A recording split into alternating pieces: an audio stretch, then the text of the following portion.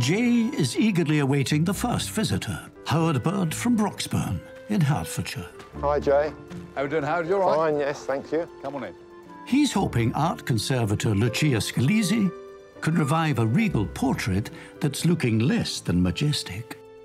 Hello. Hello. Hi, I'm Lucia. Hi. You've got to tell us about this painting. It looks amazing. It's a portrait of Queen Henrietta, Right. who's the Queen of Charles I.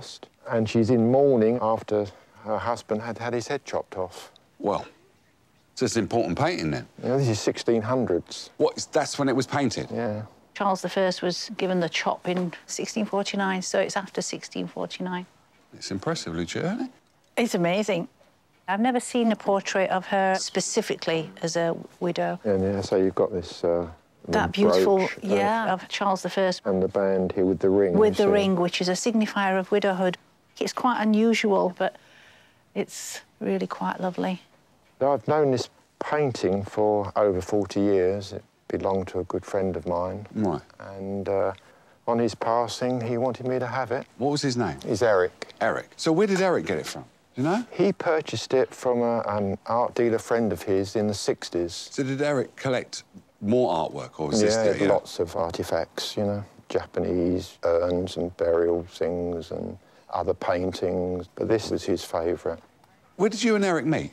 I moved next door to Eric in 1980. Right. And I was in the garden, and his wife, Ruby, put her head over the fence, and she went, "Oh, hello, who are you?" Yeah. So I said, "I'm your new neighbour." Went in and met Eric. Yeah. He was disabled. He'd caught polio when he was 6 years old. So he had lost the use of his legs. But he didn't lose his sense of humour with his practical jokes and everything else. Sounds like a right character. He was. Yeah. He was very good. We just became very close friends very quickly. It was, you know, breakfast every day with them, and they'd always have a meal waiting for me when I came home in the evening. I spent more time in their home than I did next door on my own. That's quite amazing. That's Lovely. more than neighbours and more than friends. We just became like a family.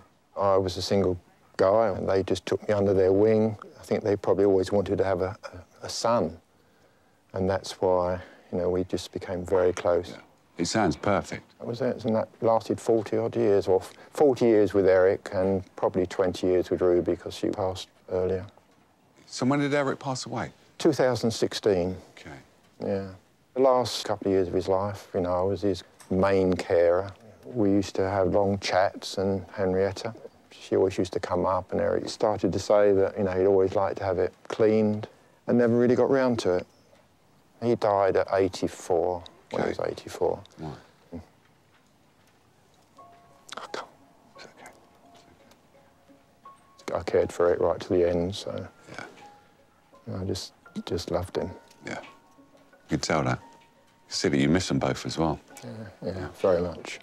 Yeah. I'm just hoping that if he's looking down and he sees Lucia's work on it, then he'll be happy. Yeah. Howard, thank you for bringing this in. Thank you, Yeah. and thank you, Lucia. My pleasure. You take care Bye. now. Bye-bye.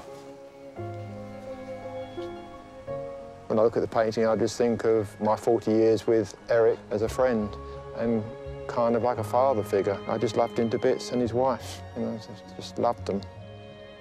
I think Eric would be very proud of me to take on his wishes and finally get Henrietta back to the beautiful woman that she is.